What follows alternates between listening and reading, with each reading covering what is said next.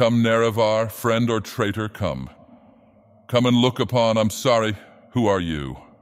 You don't look like an Imperial or a Breton or Nord, or you aren't a Mer either.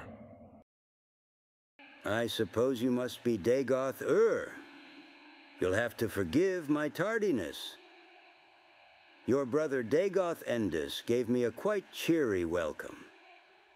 And naturally, that resulted in a late start. My compliments. The members of your house are very polite, I must say. Yes, well, we are a noble house, not some commoners off the street. Of course we are polite. That, however, was distinctly ill-mannered. I think solitude has not been kind to you.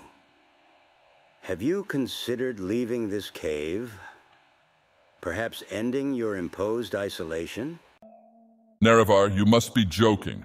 Leave the heart of Lorkhan, the very source of my power. The only thing that keeps the tribunal from sinking Morrowind even further? True, the heart of Lorkhan is the thing that enables you to work your will upon Morrowind. But what is an endless wellspring of power if you must chain yourself to it?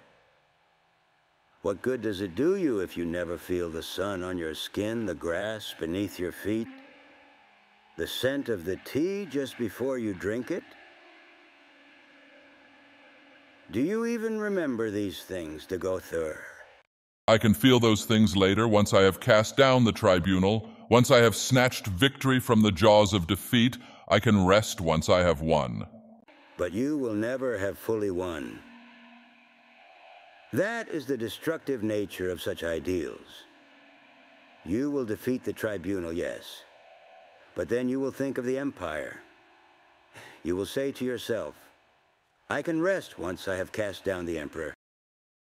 Then it will be Skyrim or Blackmarsh or elsewhere, don't you see? This path you walk has no end. This glass you fill has no bottom. The only reward will be pain and loss. I have committed myself to this course. There can be no turning from it now. My friend, there is always time to turn back. Sometimes the way out is less difficult to see when one has help.